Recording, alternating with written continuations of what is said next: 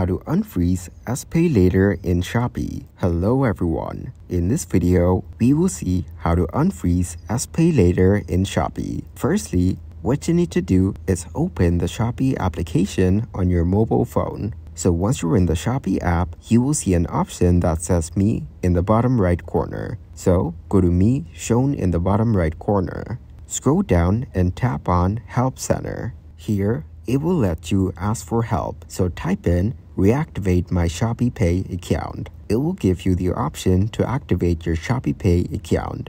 Now, search for I want to unlock my Shopee Pay as I've written. After that, you will turn on Active Shopee Pay to activate that. If you found this video helpful, you can thank me with a like and subscribe to the channel. See you in another video.